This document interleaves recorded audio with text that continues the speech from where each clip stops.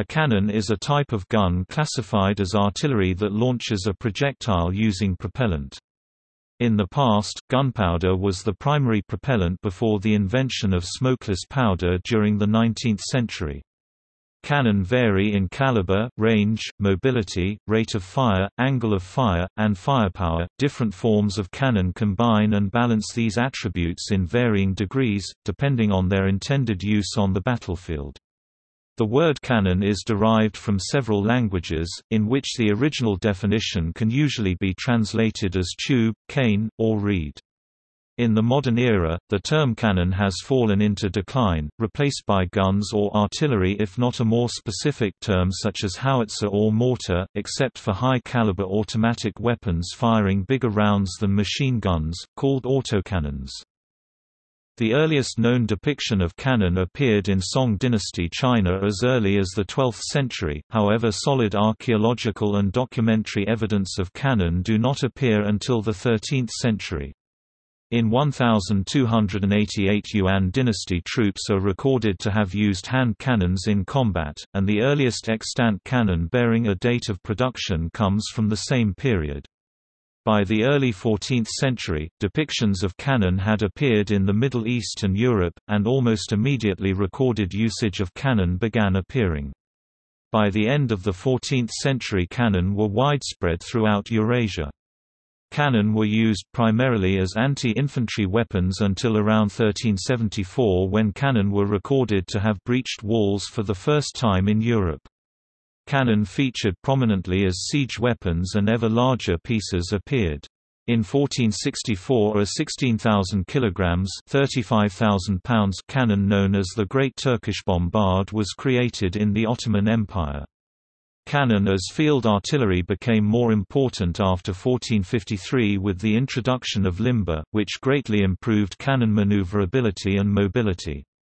European cannon reached their longer, lighter, more accurate, and more efficient classic form around 1480. This classic European cannon design stayed relatively consistent in form with minor changes until the 1750s.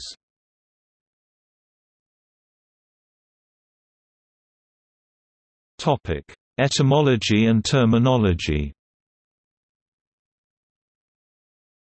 Cannon is derived from the Old Italian word cannon, meaning large tube, which came from Latin canna, in turn originating from the Greek carna, canna, reed, and then generalized to mean any hollow tube-like object, cognate with Akkadian qanu m and Hebrew kana, tube, reed.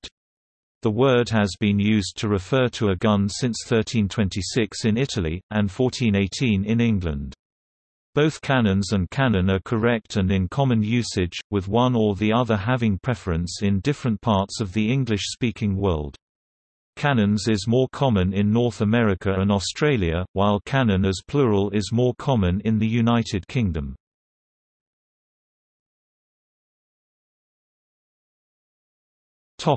History.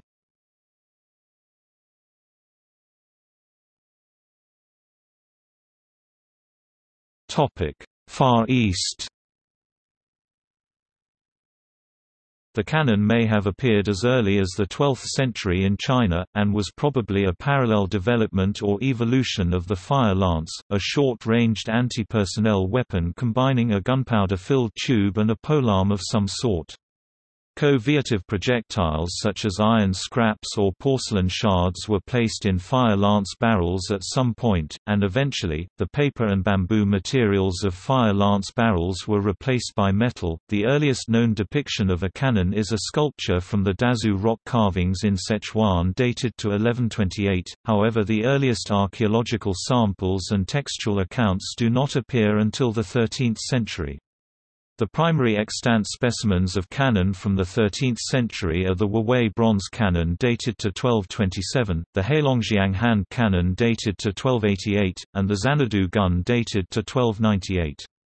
However, only the Xanadu gun contains an inscription bearing a date of production, so it is considered the earliest confirmed extant cannon. The Xanadu gun is 34.7 cm in length and weighs 6.2 kg. The other cannon are dated using contextual evidence. The Heilongjiang hand cannon is also often considered by some to be the oldest firearm since it was unearthed near the area where the history of Yuan reports a battle took place involving hand cannon. According to the history of Yuan, in 1288, a Jurchen commander by the name of Li Ting led troops armed with hand cannon into battle against the rebel prince Nian. Chen Bingyiang argues there were no guns before 1259, while Dang Xiaoshan believes the Huawei gun and other Western Qia-era samples point to the appearance of guns by 1220, and Stephen Hoare goes even further by stating that guns were developed as early as 1200. Sinologist Joseph Needham and Renaissance siege expert Thomas Arnold provide a more conservative estimate of around 1280 for the appearance of the true cannon. Whether or not any of these are correct, it seems likely that the gun was born sometime during the 13th century. References to cannon proliferated throughout China in the following centuries. Cannon featured in literary pieces. In 1341 Xianzhang wrote a poem called The Iron Cannon Affair describing a cannonball fired from an eruptor which could pierce the heart or belly when striking a man or horse, and even transfix several persons at once. By the 1350s the cannon was used extensively in Chinese warfare. In 1358 the Ming army failed to take a city due to its garrison's usage of cannon, however they themselves would use cannon, in the thousands, later on during the siege of Suzhou in 1366. The Korean kingdom of Joseon started producing gunpowder in 1374 and cannon by 1377. Cannons appeared in Dai Viet by 1390 at the latest. During the Ming dynasty, cannon were used in riverine warfare at the Battle of Lake Poyang. One shipwreck in Shandong had a cannon dated to 1377 and an anchor dated to 1372. From the 13th to 15th centuries, cannon-armed Chinese ships also traveled throughout Southeast Asia. The usage of cannons in the Mongol invasion of Java led to deployment of cannons in the form of setbang breech-loading swivel guns by Majapahit fleet in 1300s and subsequent near-universal use of the swivel gun and cannons in the Nusantaran archipelago. The first of the Western cannon to be introduced were breech-loaders in the early 16th century, which the Chinese began producing themselves by 1523 and began improving later on. Japan did not acquire a cannon until 1510 when a monk brought one back from China, and did not produce any in appreciable numbers. During the 1593 siege of Pyongyang, 40,000 Ming troops deployed a variety of cannon against Japanese troops. Despite their defensive advantage and the use of arquebus by Japanese soldiers, the Japanese were at a severe disadvantage due to their lack of cannon. Throughout the Japanese invasions of Korea 1592–98, the Ming-Joseon coalition used artillery widely in land and naval battles, including on the turtle ships of Yi Sun Sin. According to Ivan Petlin, the first Russian envoy to Beijing, in September 1619, the city was armed with large cannon with cannonballs weighing more than 30 kilograms (66 pounds). His general observation was that the Chinese were militarily capable and had firearms. There are many merchants and military persons in the Chinese Empire.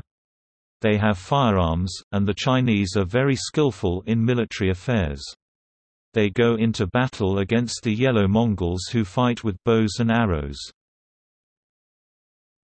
Islamic world. There is no clear consensus of when the cannon first appeared in the Islamic world, with dates ranging from 1260 to the mid-14th century.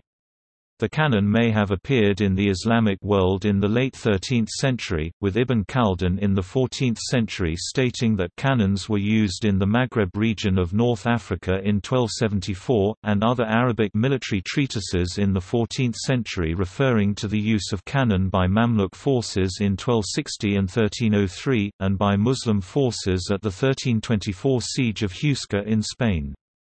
However, some scholars do not accept these early dates. While the date of its first appearance is not entirely clear, the general consensus among most historians is that there is no doubt the Mamluk forces were using cannon by 1342. According to historian Ahmad Y. al-Hassan, during the Battle of An Jalut in 1260, the Mamluks used cannon against the Mongols. He claims that this was the first cannon in history and used a gunpowder formula almost identical to the ideal composition for explosive gunpowder. He also argues that this was not known in China or Europe until much later. Hassan further claims that the earliest textual evidence of cannon is from the Middle East, based on earlier originals which report handheld cannon being used by the Mamluks at the Battle of An Jalut in 1260. While Paul E. J. Hammer and Gabor Augustin are open to the possibility of the cannon's appearance in the Islamic world in 1260, such an early date is not accepted by some historians, including David Ayalon, Iqtidar Alam Khan, Joseph Needham and Antonio Andrade. Khan argues that it was the Mongols who introduced gunpowder to the Islamic world, and believes cannon only reached Mamluk Egypt in the 1370s. Needham argued that the term midfa, dated to textual sources from 1342 to 1352, did not refer to true hand guns or bombards, and that contemporary accounts of a metal barrel cannon in the Islamic world did not occur until 1365. Similarly, Andrade dates the textual appearance of cannon in Middle Eastern sources to the 1360s. Gabor Augustin and David Ayalon note that the Mamluks had certainly used siege cannon by 1342 or the 1360s, respectively, but earlier uses of cannon in the Islamic world are vague, with a possible appearance in the Emirate of Granada by the 1320s and 1330s, though evidence is inconclusive. Ibn Khaldun reported the use of cannon as siege machines by the Marinid Sultan Abu Yaqub Yusuf at the siege of Sijilmasa in 1274. The passage by Ibn Khaldun on the Marinid siege of Sijilmasa in 1274 occurs as follows: the Sultan installed siege engines, and gunpowder engines, which project small balls of iron. These balls are ejected from a chamber, placed in front of a kindling fire of gunpowder. This happens by a strange property which attributes all actions to the power of the Creator, while Hammer and Augustin are open to the possibility of the cannon's appearance in the Maghreb in 1274. Hammer 2017, greater than the source, is not contemporary and was written a century later, around 1382. Its interpretation has been rejected as anachronistic by some historians, who urge caution regarding claims of Islamic firearms use in the 1204 to 1324 period, as late medieval Arabic texts used the same word for gunpowder, naft, as they did for an earlier incendiary, naphtha.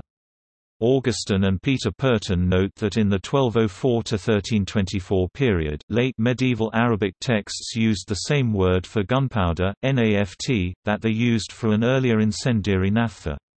Needham believes Ibn Khaldun was speaking of fire lances rather than hand cannon. The Ottoman Empire made good use of cannon as siege artillery. 68 super-sized bombards were used by Mehmed the Conqueror to capture Constantinople in 1453. Jim Bradbury argues that Urban, a Hungarian cannon engineer, introduced this cannon from Central Europe to the Ottoman realm. According to Paul Hammer, however, it could have been introduced from other Islamic countries which had earlier used cannon. These cannon could fire heavy stone balls a mile, and the sound of the blast could reportedly be heard from a distance of 10 miles (16 kilometers). Shkodran historian Marin Barleti discusses Turkish bombards at length in his book De Obsidione Squadron C 1504, describing the 1478–79 siege of Shkodra, in which 11 bombards and 2 mortars were employed. The Ottomans also used cannon to sink ships which attempted to prevent them from crossing the Bosporus Strait. Ottoman cannon also proved effective at stopping crusaders at Varna in 1444 and Kosovo in 1448. Despite the presence of European cannon in the former case, the similar Dardanelles guns for the location were created by Munir Ali in 1464 and were still in use during the Anglo-Turkish War 1807–09. These were cast in bronze into 2 parts, the chase, the barrel, and the breech, which combined weighed 18.4 tons. The two parts were screwed together using levers to facilitate moving it. Fathullah Shirazi, a Persian inhabitant of India who worked for Akbar in the Mughal Empire, developed a volley gun in the 16th century.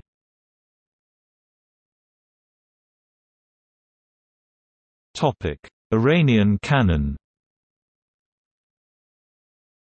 While there is evidence of cannon in Iran as early as 1405, they were not widespread.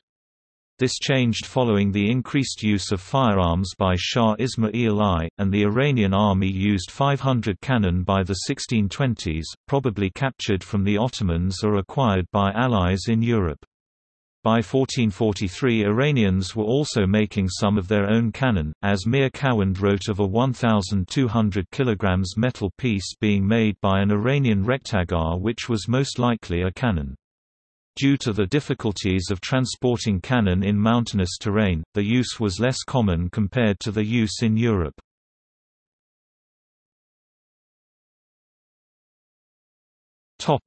Western Europe.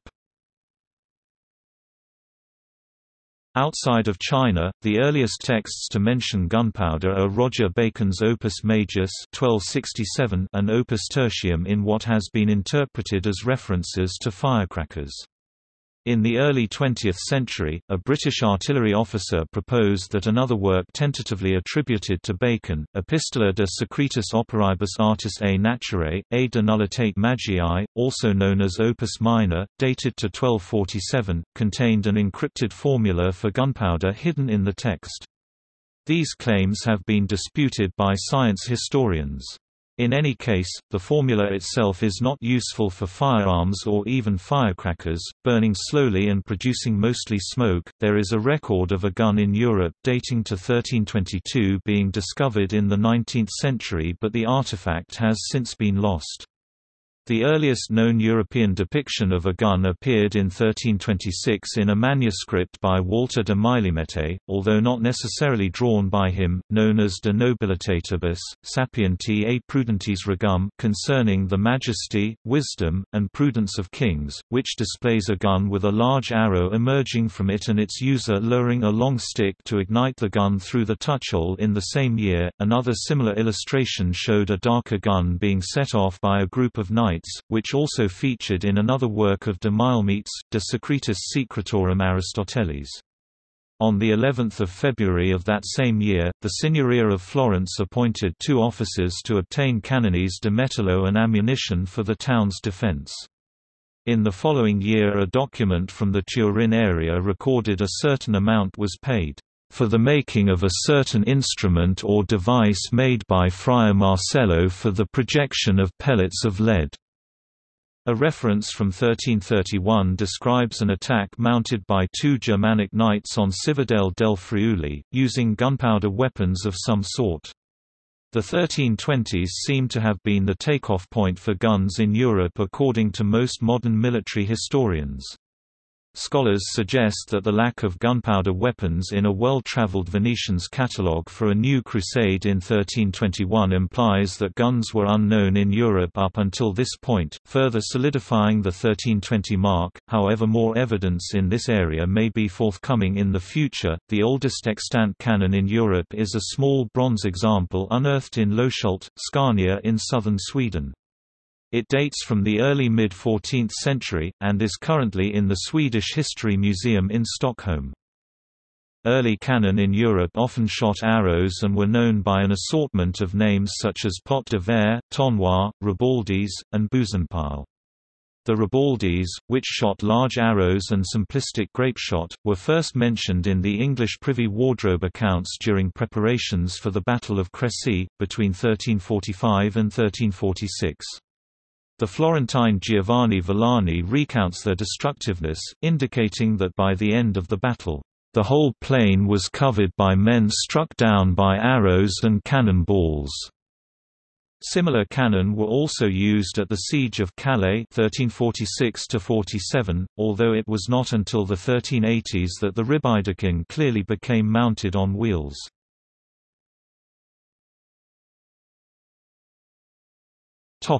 Early use. The Battle of Crécy, which pitted the English against the French in 1346, featured the early use of cannon which helped the longbowmen repulse a large force of Genoese crossbowmen deployed by the French.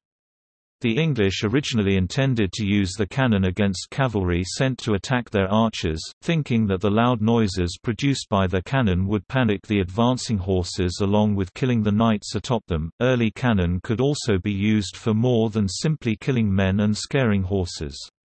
English cannon were used defensively during the siege of the castle Bretet to launch fire onto an advancing belfry. In this way, cannon could be used to burn down siege equipment before it reached the fortifications.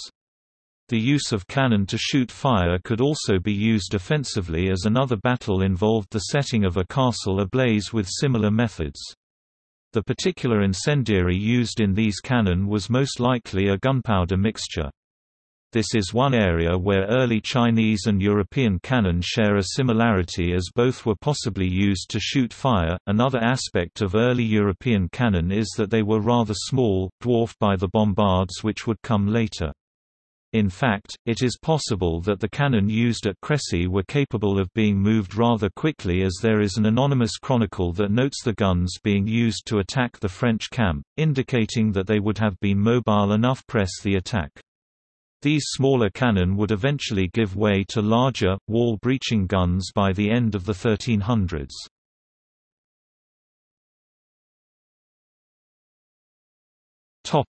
Eastern Europe. Documentary evidence of cannon in Russia does not appear until 1382, and they were used only in sieges, often by the defenders. It was not until 1475, when Ivan III established the first Russian cannon foundry in Moscow, that they began to produce cannon natively. Later on, large cannon were known as bombards, ranging from 3 to 5 feet in length, and were used by Dubrovnik and Kotor in defense during the later 14th century. The first bombards were made of iron, but bronze became more prevalent as it was recognized as more stable and capable of propelling stones weighing as much as 45 kilograms (99 pounds). Around the same period, the Byzantine Empire began to accumulate its own cannon to face the Ottoman Empire, starting with medium-sized cannon 3 feet (0.91 meters) long and of 10 in caliber. The earliest reliable recorded use of artillery in the region was against the Ottoman siege of Constantinople in 1396, forcing the Ottomans to withdraw. The Ottomans acquired their own cannon and laid siege to the Byzantine capital again in 1422. By 1453, the Ottomans used 68 Hungarian-made cannon for the 55-day bombardment of the walls of Constantinople, hurling the pieces everywhere and killing those who happened to be nearby.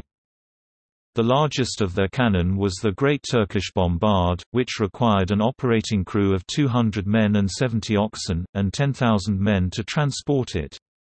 Gunpowder made the formerly devastating Greek fire obsolete, and with the final fall of Constantinople—which was protected by what were once the strongest walls in Europe, on 29 May 1453, it was the end of an era in more ways than one.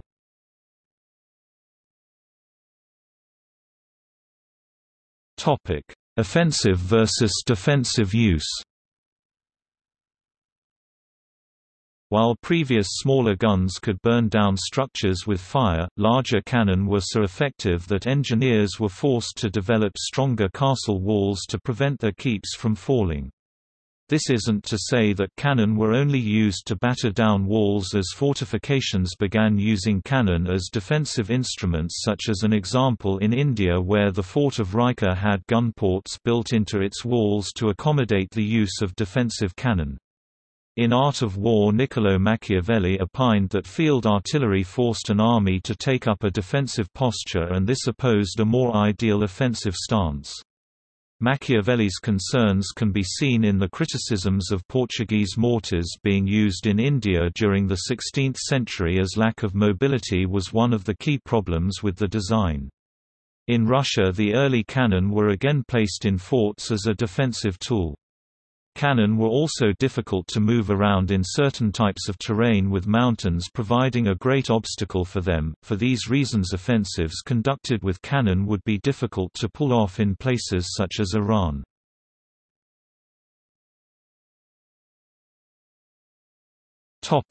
Early modern period. By the 16th century, cannon were made in a great variety of lengths and bore diameters, but the general rule was that the longer the barrel, the longer the range. Some cannon made during this time had barrels exceeding 10 feet (3.0 meters) in length, and could weigh up to 20,000 pounds (9,100 kilograms). Consequently, large amounts of gunpowder were needed to allow them to fire stone balls several hundred yards.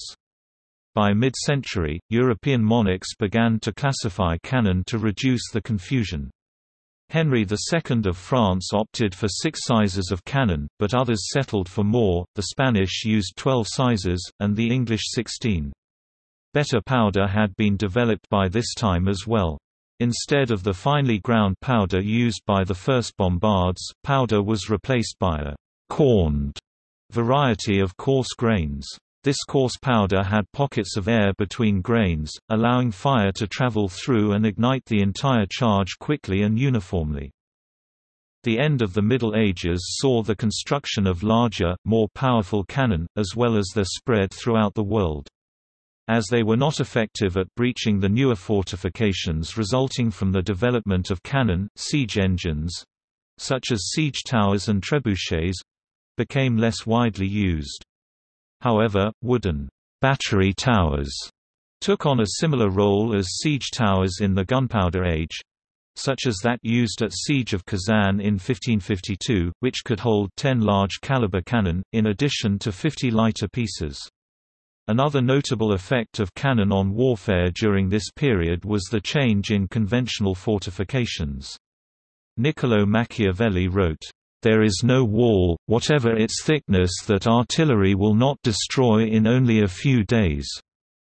Although castles were not immediately made obsolete by cannon, their use and importance on the battlefield rapidly declined. Instead of majestic towers and merlons, the walls of new fortresses were thick, angled, and sloped, while towers became low and stout. Increasing use was also made of earth and brick in breastworks and redoubts. These new defences became known as bastion forts, after their characteristic shape, which attempted to force any advance towards it directly into the firing line of the guns. A few of these featured cannon batteries, such as the House of Tudor's Device forts, in England. Bastion forts soon replaced castles in Europe, and, eventually, those in the Americas, as well. By the end of the 15th century, several technological advancements made cannon more mobile. Wheeled gun carriages and trunnions became common, and the invention of the limber further facilitated transportation. As a result, field artillery became more viable, and began to see more widespread use, often alongside the larger cannon intended for sieges. Better gunpowder, cast-iron projectiles replacing stone, and the standardization of calibers meant that even relatively light cannon could be deadly. In The Art of War, Niccolò Machiavelli observed that, "It is true that the arquebuses and the small artillery do much more harm than the heavy artillery." This was the case at the Battle of Flodden, in 1513. The English field guns outfired the Scottish siege artillery, firing 2 or 3 times as many rounds. Despite the increased maneuverability, however, cannon was still the slowest component of the army. A heavy English cannon required 23 horses to transport, while a culverin needed 9. Even with this many animals pulling, they still moved at a walking pace. Due to their relatively slow speed, and lack of organization, and undeveloped tactics, the combination of pike and shot still dominated the battlefields of Europe. Innovations continued, notably the German invention of the mortar, a thick-walled, short-barreled gun that blasted shot upward at a steep angle. Mortars were useful for sieges, as they could hit targets behind walls or other defenses. This cannon found more use with the Dutch, who learnt to shoot bombs filled with powder from them. Setting the bomb fuse was a problem. Single firing was first used to ignite the fuse, where the bomb was placed with the fuse down against the cannon's propellant. This often resulted in the fuse being blown into the bomb, causing it to blow up as it left the mortar.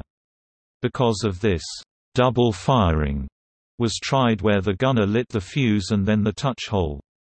This, however, required considerable skill and timing, and was especially dangerous if the gun misfired, leaving a lighted bomb in the barrel.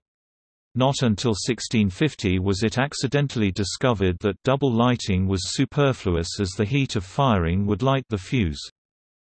Gustavus Adolphus of Sweden emphasized the use of light cannon and mobility in his army, and created new formations and tactics that revolutionized artillery. He discontinued using all 12-pounder—or heavier—cannon as field artillery, preferring, instead, to use cannon that could be handled by only a few men. One obsolete type of gun, the leathern, was replaced by 4-pounder and 9-pounder demi-culverins. These could be operated by 3 men, and pulled by only 2 horses.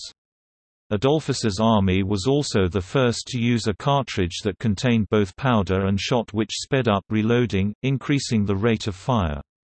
Finally, against infantry he pioneered the use of canister shot, essentially a tin can filled with musket balls.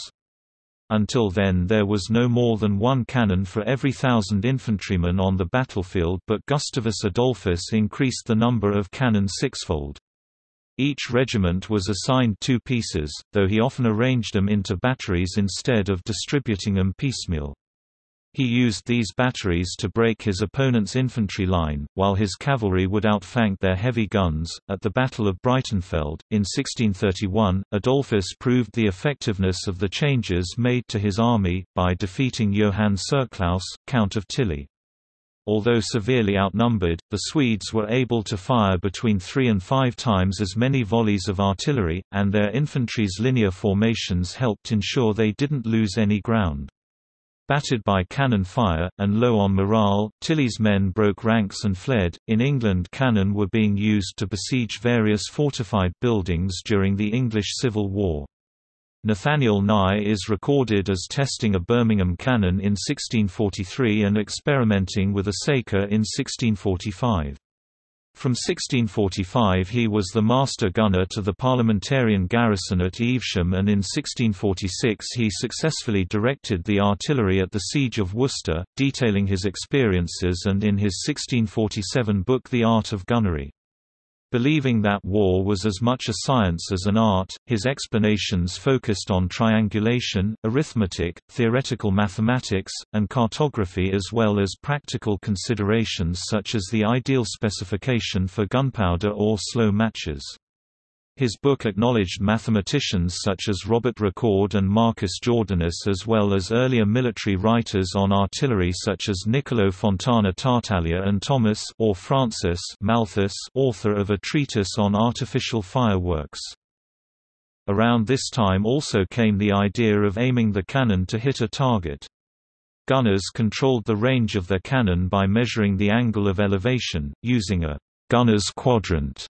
Cannon did not have sights, therefore, even with measuring tools, aiming was still largely guesswork.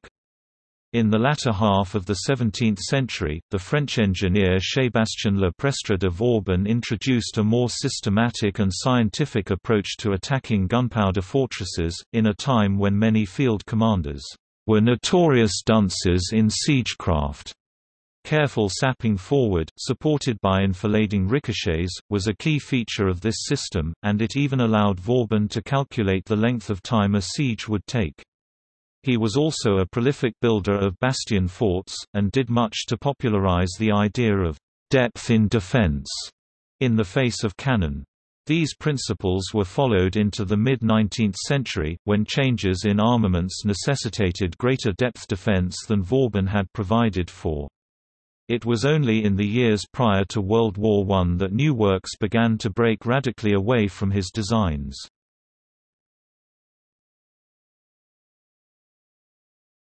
Topic: 18th and 19th centuries.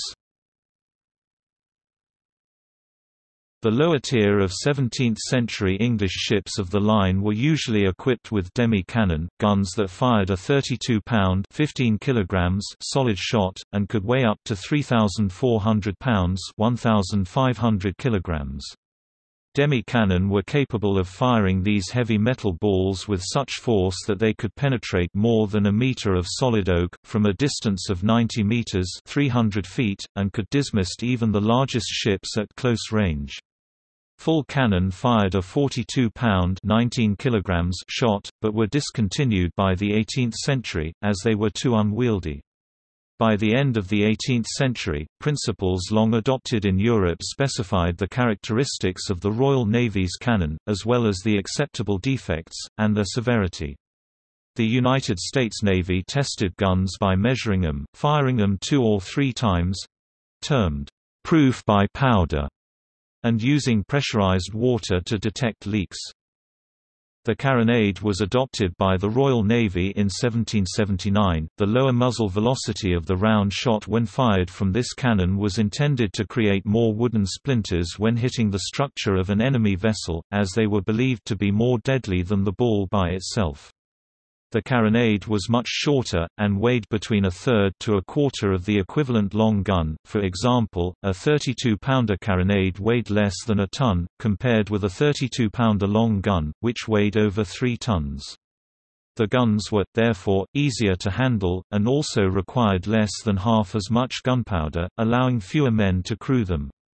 Carronades were manufactured in the usual naval gun calibers, but were not counted in a ship of the line's rated number of guns. As a result, the classification of Royal Navy vessels in this period can be misleading, as they often carried more cannon than were listed. Cannon were crucial in Napoleon's rise to power, and continued to play an important role in his army in later years. During the French Revolution, the unpopularity of the Directory led to riots and rebellions. When over 25,000 royalists led by General Danican assaulted Paris, Paul Barras was appointed to defend the capital. Outnumbered 5-1 and disorganized, the Republicans were desperate.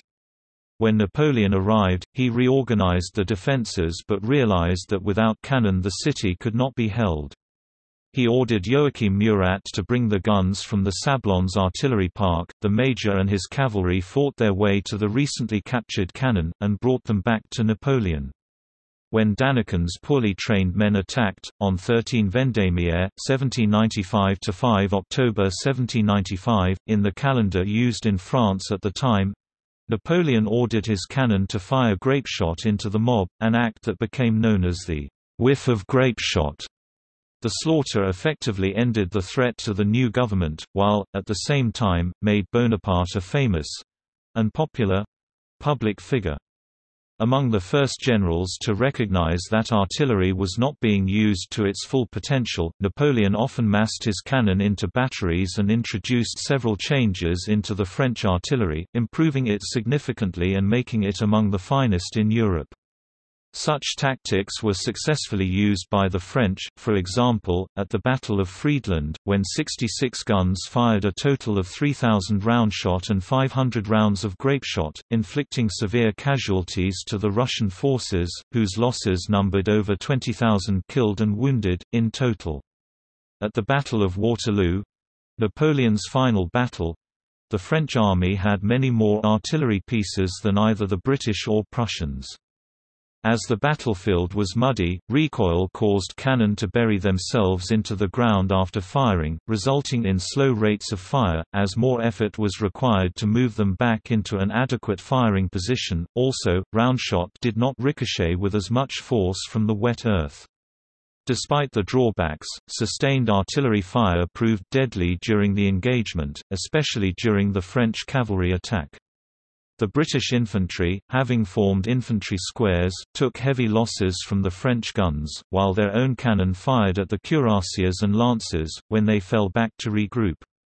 Eventually, the French ceased their assault, after taking heavy losses from the British cannon and musket fire. In the 1810s and 1820s, greater emphasis was placed on the accuracy of long-range gunfire, and less on the weight of a broadside. The carronade, although initially very successful and widely adopted, disappeared from the Royal Navy in the 1850s after the development of wrought iron jacketed steel cannon by William Armstrong and Joseph Whitworth. Nevertheless, carronades were used in the American Civil War. Western cannon during the 19th century became larger, more destructive, more accurate, and could fire at longer range. One example is the American 3-inch (76 mm) wrought iron, muzzle-loading rifle, or Griffin gun, usually called the 3-inch ordnance rifle, used during the American Civil War, which had an effective range of over 1.1 miles (1.8 kilometers). Another is the smoothbore 12-pounder Napoleon, which originated in France in 1853 and was widely used by both sides in the American Civil War.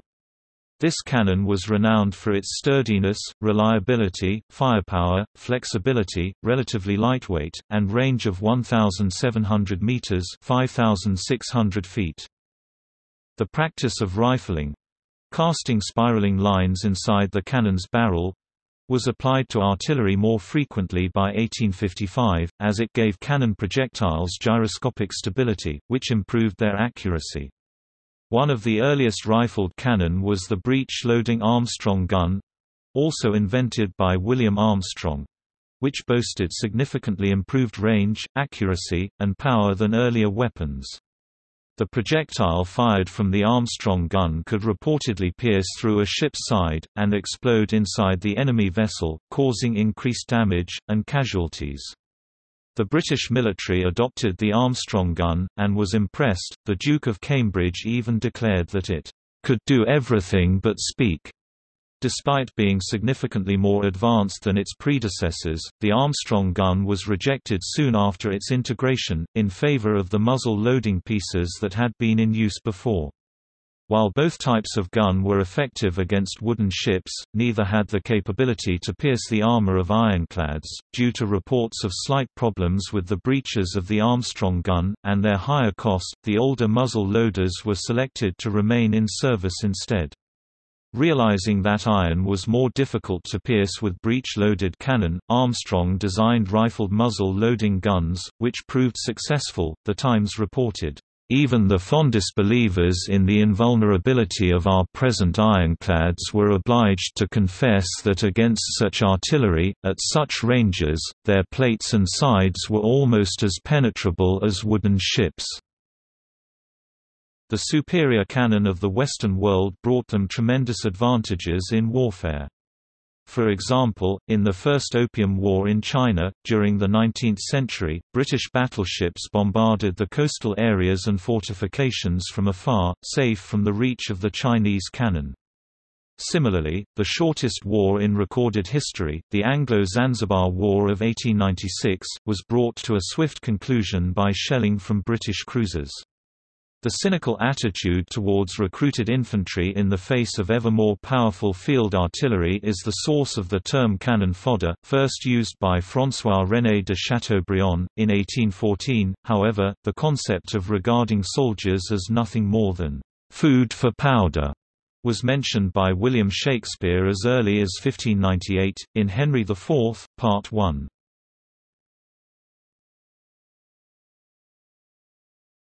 Topic: 20th and 21st centuries. Cannon in the 20th and 21st centuries are usually divided into subcategories and given separate names. Some of the most widely used types of modern cannon are howitzers, mortars, guns, and autocannon, although a few very large caliber cannon, custom designed, have also been constructed. Nuclear artillery was experimented with, but was abandoned as impractical. Modern artillery is used in a variety of roles, depending on its type. According to NATO, the general role of artillery is to provide fire support, which is defined as the application of fire, coordinated with the maneuver of forces to destroy, neutralize, or suppress the enemy. When referring to cannon, the term gun is often used incorrectly. In military usage, a gun is a cannon with a high muzzle velocity and a flat trajectory, useful for hitting the sides of targets such as walls, as opposed to howitzers or mortars, which have lower muzzle velocities, and fire indirectly, lobbing shells up and over obstacles to hit the target from above. By the early 20th century, infantry weapons had become more powerful, forcing most artillery away from the front lines.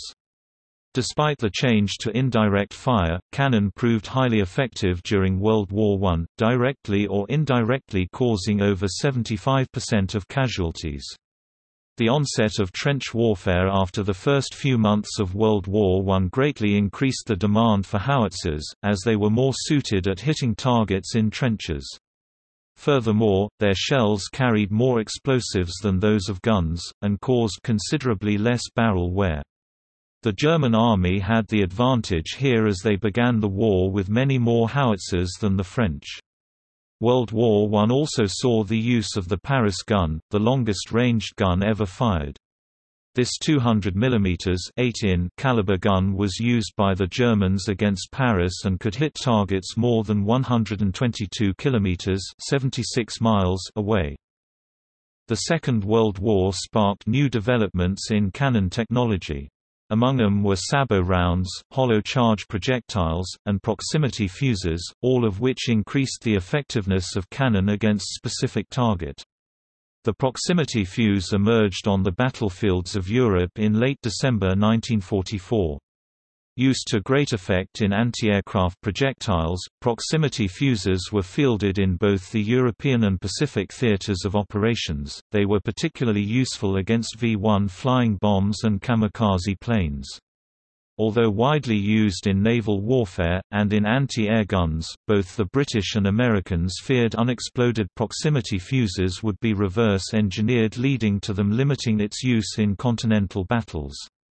During the Battle of the Bulge, however, the fuses became known as the American artillery's Christmas present for the German army because of their effectiveness against German personnel in the open, when they frequently dispersed attacks. Anti-tank guns were also tremendously improved during the war. In 1939, the British used primarily 2-pounder and 6-pounder guns. By the end of the war, 17-pounders had proven much more effective against German tanks, and 32-pounders had entered development. Meanwhile, German tanks were continuously upgraded with better main guns, in addition to other improvements. For example, the Panzer III was originally designed with a 37 mm gun, but was mass-produced with a 50 mm cannon. To counter the threat of the Russian T-34s, another, more powerful 50 mm gun was introduced, only to give way to a larger 75 mm cannon, which was in a fixed mount as the Stug III, the most produced German World War II armoured fighting vehicle of any type. Despite the improved guns, production of the Panzer III was ended in 1943, as the tank still could not match the T-34, and was replaced by the Panzer IV and Panther tanks. In 1944, the 8.8 cm KWK-43 and many variations, entered service with the Wehrmacht, and was used as both a tank main gun, and as the Pak-43 anti-tank gun. One of the most powerful guns to see service in World War II, it was capable of destroying any Allied tank at very long ranges. Despite being designed to fire at trajectories with a steep angle of descent, howitzers can be fired directly, as was done by the 11th Marine Regiment at the Battle of Chosin Reservoir, during the Korean War. 2 field batteries fired directly upon a battalion of Chinese infantry. The Marines were forced to brace themselves against their howitzers, as they had no time to dig them in. The Chinese infantry took heavy casualties, and were forced to retreat. The tendency to create larger caliber cannon during the World Wars has reversed since. The United States Army, for example, sought a lighter, more versatile howitzer, to replace their aging pieces.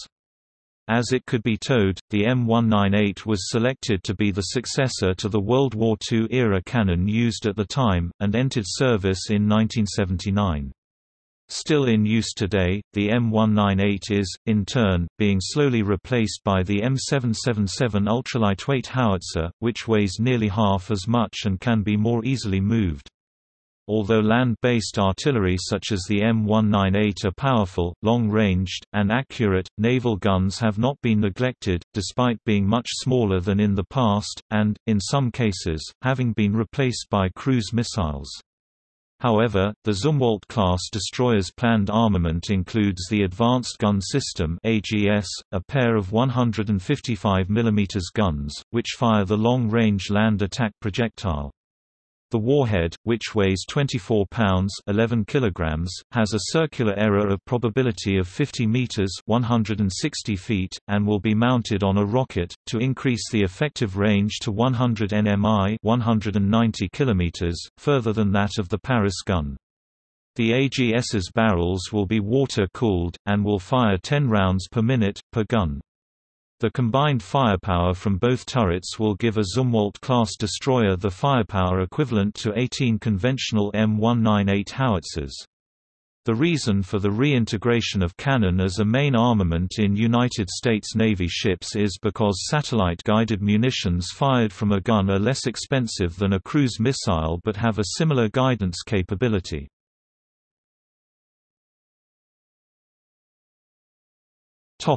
Autocannon.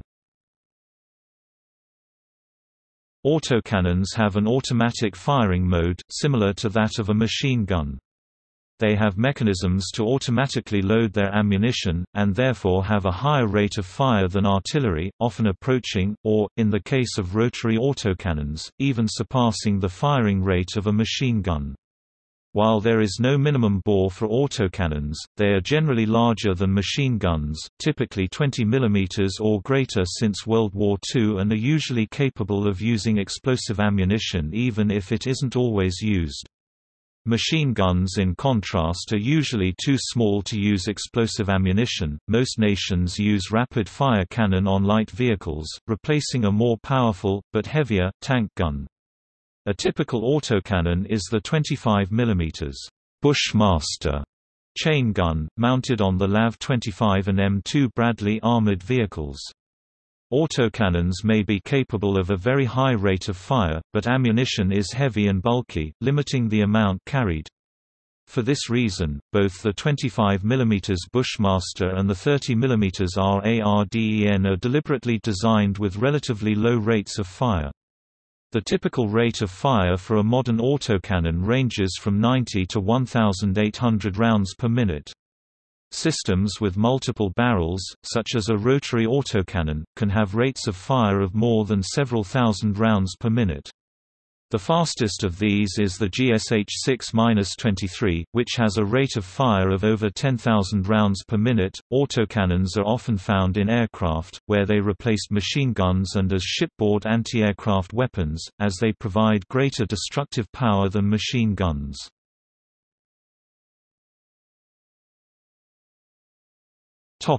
Aircraft use.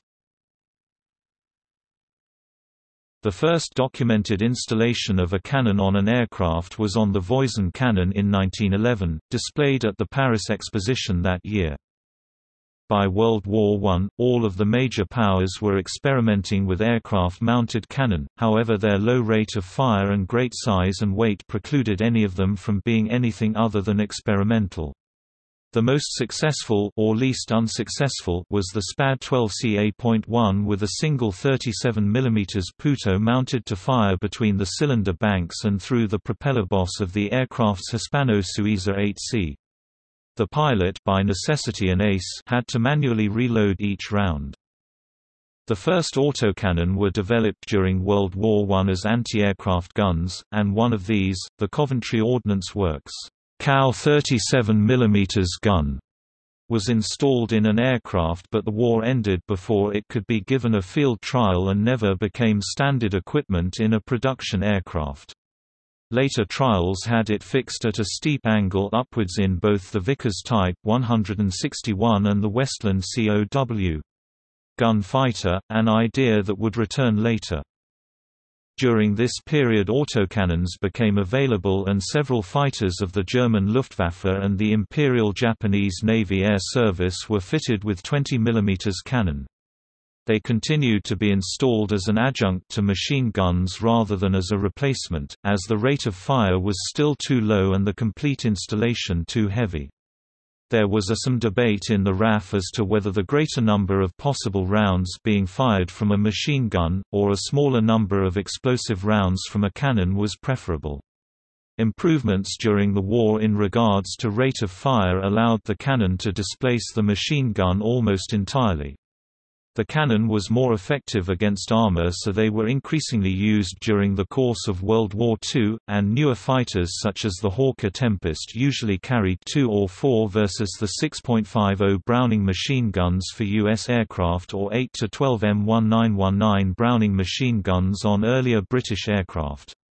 The Hispano-Suiza HS.404, Ehrlichon 20 mm cannon, MGFF, and their numerous variants became among the most widely used autocannon in the war. Cannon, as with machine guns, were generally fixed to fire forwards, mounted in the wings, in the nose or fuselage, or in a pannier under either, or were mounted in gun turrets on heavier aircraft. Both the Germans and Japanese mounted cannon to fire upwards and forwards for use against heavy bombers, with the Germans calling guns so installed Schrage music. Schrage music derives from the German colloquialism for jazz music. The German word Schrag means slanted or oblique. Preceding the Vietnam War, the high-speeds aircraft were attaining led to a move to remove the cannon due to the mistaken belief that they would be useless in a dogfight, but combat experience during the Vietnam War showed conclusively that despite advances in missiles, there was still a need for them. Nearly all modern fighter aircraft are armed with an autocannon, and they are also commonly found on ground attack aircraft.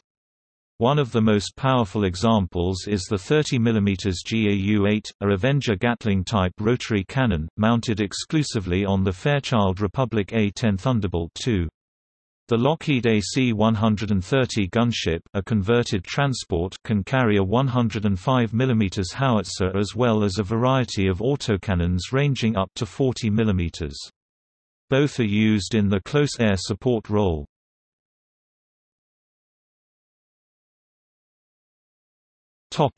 Materials, parts, and terms.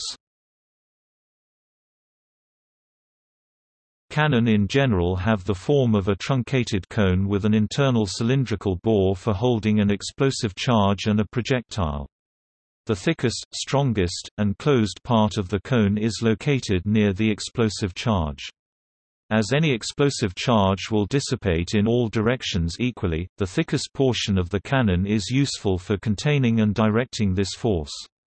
The backward motion of the cannon as its projectile leaves the bore is termed its recoil, and the effectiveness of the cannon can be measured in terms of how much this response can be diminished, though obviously diminishing recoil through increasing the overall mass of the cannon means decreased mobility. Field artillery cannon in Europe and the Americas were initially made most often of bronze, though later forms were constructed of cast iron and eventually steel. Bronze has several characteristics that made it preferable as a construction material, although it is relatively expensive, does not always alloy well, and can result in a final product that is spongy about the bore. Bronze is more flexible than iron and therefore less prone to bursting when exposed to high pressure. Cast iron cannon are less expensive and more durable generally than bronze and withstand being fired more times without deteriorating. However, cast iron cannon have a tendency to burst without having shown any previous weakness or wear, and this makes them more dangerous to operate. The older and more stable forms of cannon were muzzle loading as opposed to breech loading. In order to be used, they had to have their ordnance packed down the bore through the muzzle rather than inserted through the breech. The following terms refer to the components or aspects of a classical Western cannon, c. 1850, as illustrated here. In what follows, the words near, close, and behind will refer to those parts towards the thick, closed end of the piece, and far, front, in front of, and before to the thinner, open end.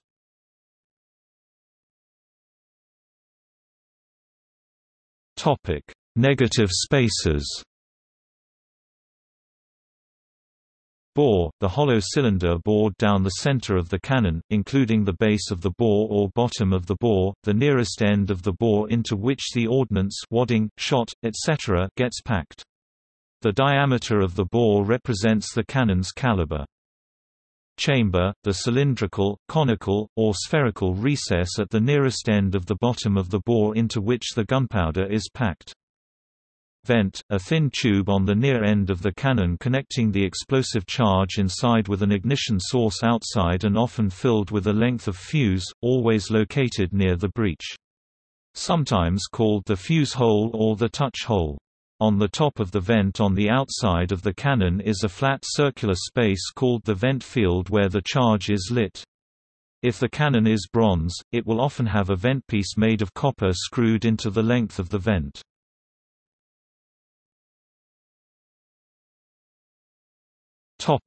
Solid spaces. The main body of a cannon consists of three basic extensions, the foremost and the longest is called the chase, the middle portion is the reinforce, and the closest and briefest portion is the cascabel or cascabel. The chase, simply the entire conical part of the cannon in front of the reinforce. It is the longest portion of the cannon, and includes the following elements: the neck, the narrowest part of the chase, always located near the foremost end of the piece. The muzzle, the portion of the chase forward of the neck. It includes the following. The swell of the muzzle refers to the slight swell in the diameter of the piece at the very end of the chase. It is often chamfered on the inside to make loading the cannon easier. In some guns, this element is replaced with a wide ring and is called a muzzle band. The face is the flat vertical plane at the foremost edge of the muzzle and of the entire piece. The muzzle moldings are the tiered rings which connect the face with the rest of the muzzle, the first of which is called the lip and the second the fillet. The muzzle astragal and fillets are a series of three narrow rings running around the outside of the chase just behind the neck. Sometimes also collectively called the chase ring. The chase astragal and fillets, these are a second series of such rings located at the near end of the chase. The chase girdle, this is the brief length of the chase between the chase astragal and fillets and the reinforce. The reinforce, this portion of the piece is frequently divided into a first reinforce and a second reinforce, but in any case is marked as separate from the chase by the presence of a narrow circular reinforce ring or band at its foremost end. The span of the reinforce also includes the following. The trunnions are located at the foremost end of the reinforce just behind the reinforce ring. They consist of two cylinders perpendicular to the bore and below it which are used to mount the cannon on its carriage. The rimbases are short broad rings located at the union of the trunnions and the cannon which provide support to the carriage attachment. The reinforce band is only present if the cannon has two reinforces, and it divides the first reinforce from the second. The breech refers to the mass of solid metal behind the bottom of the bore extending to the base of the breech and including the base ring. It also generally refers to the end of the cannon opposite the muzzle, i.e., the location where the explosion of the gunpowder begins as opposed to the opening through which the pressurized gas escapes.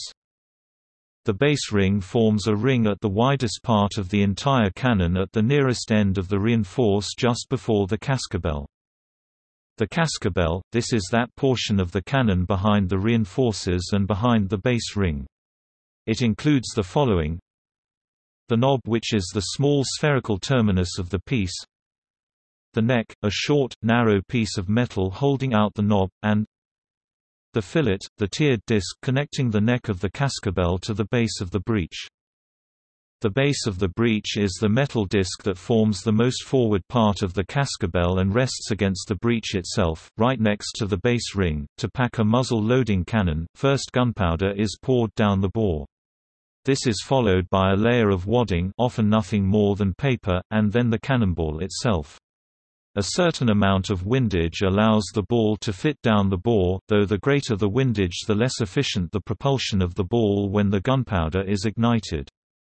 To fire the cannon, the fuse located in the vent is lit, quickly burning down to the gunpowder, which then explodes violently, propelling wadding and ball down the bore and out of the muzzle. A small portion of exploding gas also escapes through the vent, but this does not dramatically affect the total force exerted on the ball. Any large, smoothbore, muzzle loading gun—used before the advent of breech-loading, rifled guns, may be referred to as a cannon, though once standardized names were assigned to different-sized cannon. The term specifically referred to a gun designed to fire a 42-pound (19 kilograms) shot, as distinct from a demi-cannon 32 pounds (15 kilograms), culverin 18 pounds (8.2 kilograms), or demi-culverin 9 pounds (4.1 kilograms). Gun specifically refers to a type of cannon that fires projectiles at high speeds, and usually at relatively low angles. They have been used in warships, and as field artillery. The term cannon is also used for autocannon, a modern repeating weapon firing explosive projectiles. Cannon have been used extensively in fighter aircraft since World War II.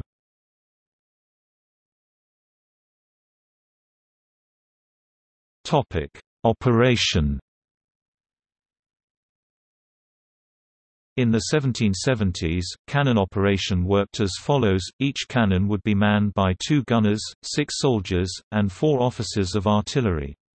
The right gunner was to prime the piece and load it with powder, and the left gunner would fetch the powder from the magazine and be ready to fire the cannon at the officer's command. On each side of the cannon, 3 soldiers stood, to ram and sponge the cannon, and hold the ladle. The second soldier on the left tasked with providing 50 bullets. Before loading, the cannon would be cleaned with a wet sponge to extinguish any smoldering material from the last shot. Fresh powder could be set off prematurely by lingering ignition sources. The powder was added, followed by wadding of paper or hay, and the ball was placed in and rammed down. After ramming, the cannon would be aimed with the elevation set using a quadrant and a plummet. At 45 degrees, the ball had the utmost range, about 10 times the gun's level range. Any angle above a horizontal line was called random shot. Wet sponges were used to cool the pieces every 10 or 12 rounds. During the Napoleonic Wars, a British gun team consisted of 5 gunners to aim it, clean the bore with a damp sponge to quench any remaining embers before a fresh charge was introduced, and another to load the gun with a bag of powder and then the projectile. The 4th gunner pressed his thumb on the vent hole, to prevent a draft that might fan a flame. The charge loaded, the 4th would prick the bagged charge through the vent hole, and fill the vent with powder. On command, the 5th gunner would fire the piece with a slow match.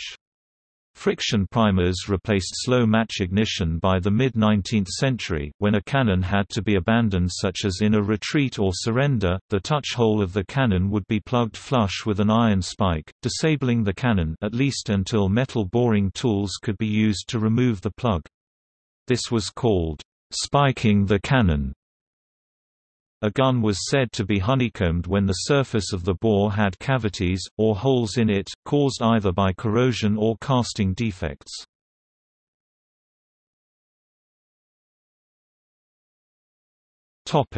Deceptive use. Historically, logs or poles have been used as decoys to mislead the enemy as to the strength of an emplacement.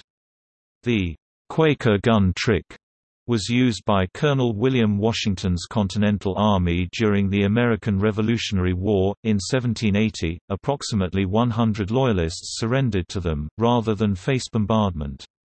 During the American Civil War, Quaker guns were also used by the Confederates, to compensate for their shortage of artillery. The decoy cannon were painted black at the muzzle and positioned behind fortifications to delay Union attacks on those positions. On occasion, real gun carriages were used to complete the deception.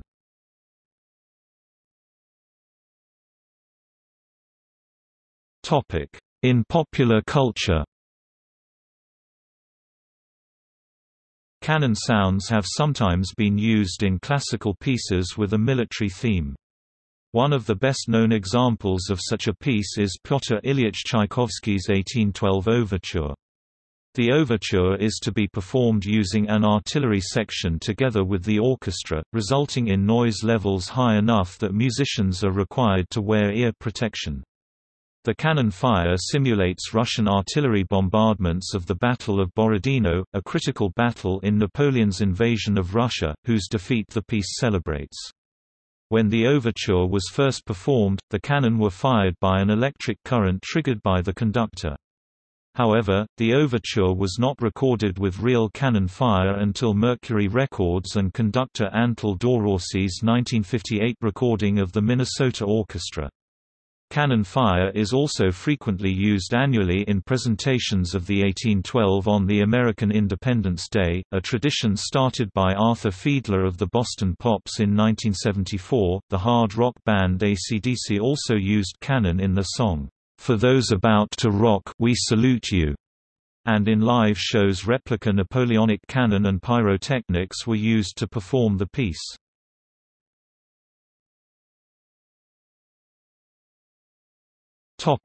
Restoration. Cannons recovered from the sea are often extensively damaged from exposure to salt water. Because of this, electrolytic reduction treatment is required to forestall the process of corrosion. The cannon is then washed in deionized water to remove the electrolyte, and is treated in tannic acid, which prevents further rust and gives the metal a bluish-black color.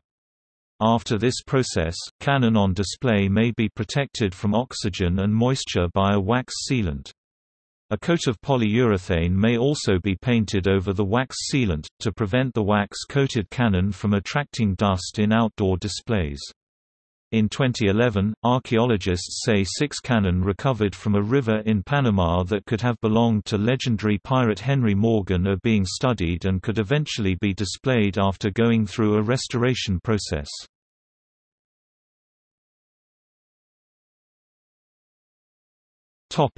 See also: List of cannon projectiles, hand cannon, autocannon, falconet, minion, Saker, artillery, siege engine, battering ram, ballista, bombard, catapult, mangonel, onager, petrary, trebuchet, siege tower, gun, naval guns. Category: superguns. Notes